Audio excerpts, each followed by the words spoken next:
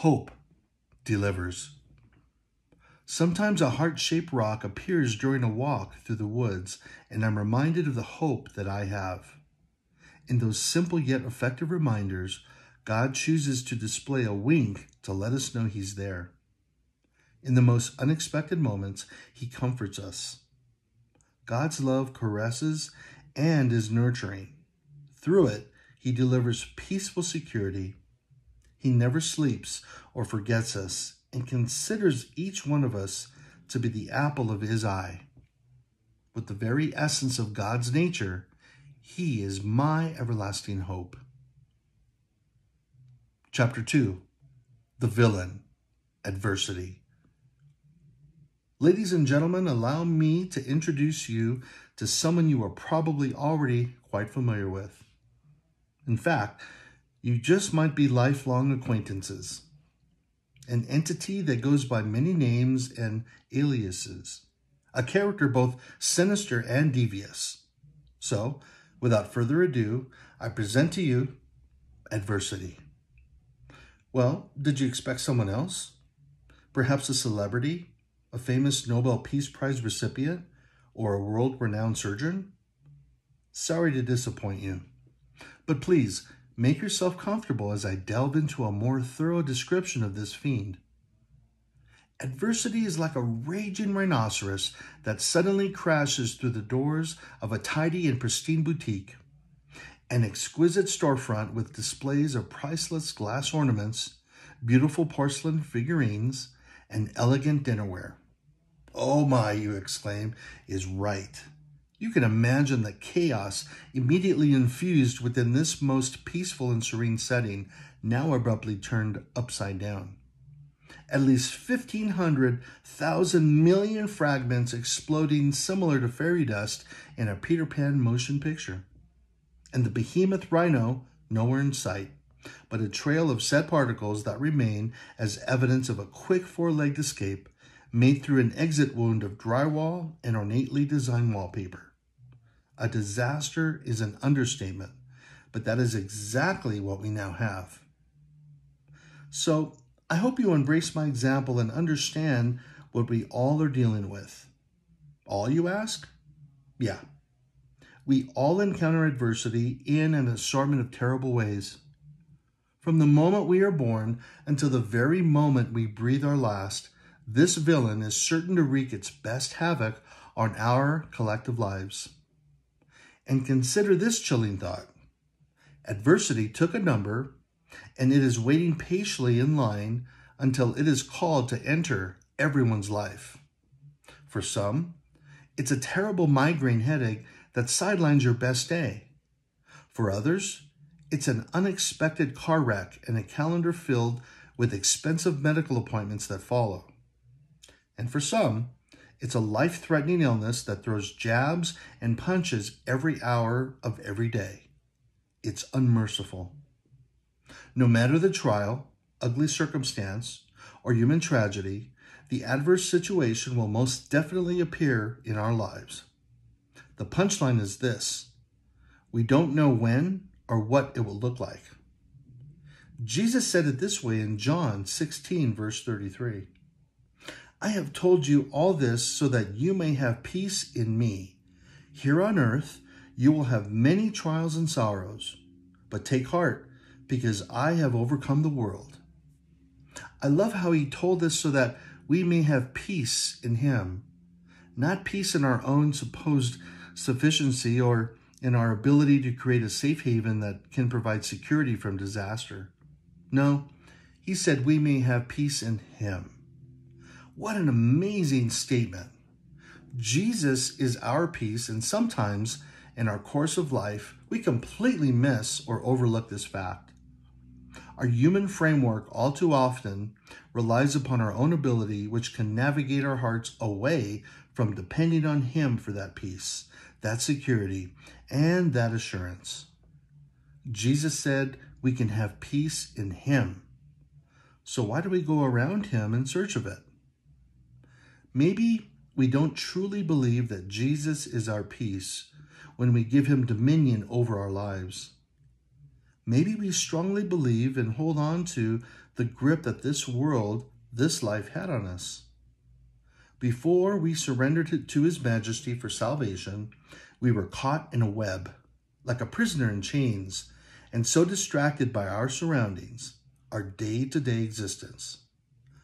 But because of God's grace and mercy, we were rescued from despair and from the chokehold life once strangled us with.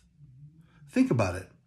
Each day you probably woke up gasping for air, figuratively speaking, I hope, and felt the mounting pressure begin to weigh you down. I mean, right out of the gate, as you slipped off of your comfy mattress and pressed your feet onto the cold floor, you muttered with disdain, "Here I go again," right? The same crud, different day. The rut of just surviving, but not thriving. Then salvation called your name and you came running. The blinders were removed and the chains of despair were destroyed by Jesus. From that moment on, you wore the banner of his victory upon your life, and you could now face the day with a terrific boldness because of his love for you. The days were brighter. The sun spread its warmth over you deeper. This perspective of life allowed for hope to suddenly appear in each new day. You jumped off of your bed with an opportunity to live in victorious fashion because of his love. You took your day's first steps with a sense of upbeat charisma because of his love. You found God's purpose in the hours ahead and a drive with meaning because of his love. There is nothing or no one who could stop his powerful love for you. Thank you, Romans 8, verse 31, for reminding us of this powerful truth. Then, adversity called your number, and you crashed. The realities of this life sucker punched you and you crumbled. Now what? Remember, we don't know when or what adversity will look like, but the most certainly adversity is on time, just like clockwork. And it knows exactly what your life consists of. It knows your daily routine. It hears you utter your own fears.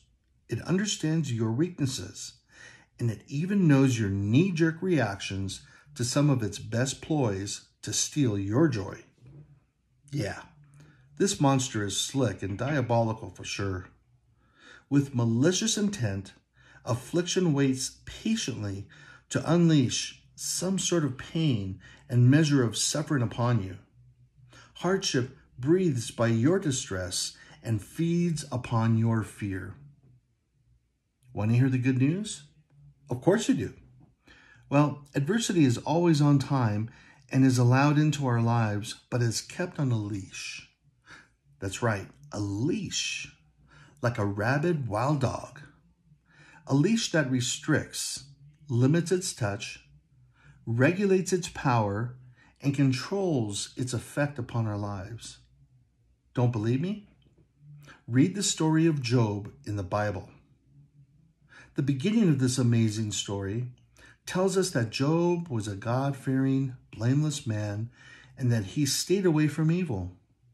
He lived with integrity and had God's favor upon him. Then we see the adversary, the devil, the accuser, and he was looking for someone to pounce on like a hungry lion. Then God did something that blows my mind. He offered Job to be persecuted, places him directly into the hands of the enemy. But, and this is huge, but he limits the devil with specific restrictions, hence the leash. At this point in chapter 1, God only allows the master of disaster open reign upon Job's family and his possessions, not Job physically. The point I'm making here is that the villain was allowed by the hero only limited affliction to the victim. Satan was given specific orders by God, who was in control of Job's situation completely. Now, don't lose heart in chapter 1. Please, I ask that you read the entire book all the way through and explore God's truth in his living word. Yes, even though Job was stricken in so many ways, his children died, his possessions destroyed and taken, and his own body crushed with illness, yet he remained faithful to the Lord and stayed the course of obedience. Job is made of the same fabric and spirit we all are. You see, undoubtedly his life is consecrated to the majesty and presence God had in his life. Job made the decision to serve the true and living God, to live with integrity and walk humbly with him, to remain faithful to God in the face of danger and ultimate destruction, to remain hopeful as the waters of calamity rose to life-threatening levels. And Job had the most powerful hope that could ever be possessed in anyone's life, the hope of God. Is there really any other? The same God who reigned in Job's life is the same God who reigns in our lives today. Remember that God willingly placed Job in harm's way, not as a sadistic means, but rather he knew and believed in Job. God lovingly looks upon us and cheers for us every time we're at bat, have the football, put on that uniform, go to work or school each day, or step into a new adventure with opportunity for us to shine powerfully. It may not look like that from your standpoint, but be assured, God believes in you. Wait, you may have been taking a bite of your toppling ice cream sundae, so I'll repeat that. God believes in you. I like how Bob Goff puts it in reference to God's view of us. He doesn't grimace at our failures.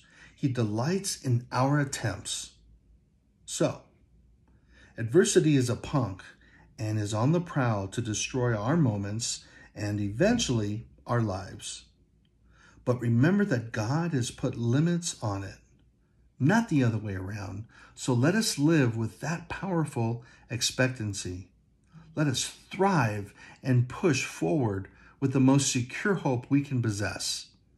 Embrace God's love and let him hold you through your storm.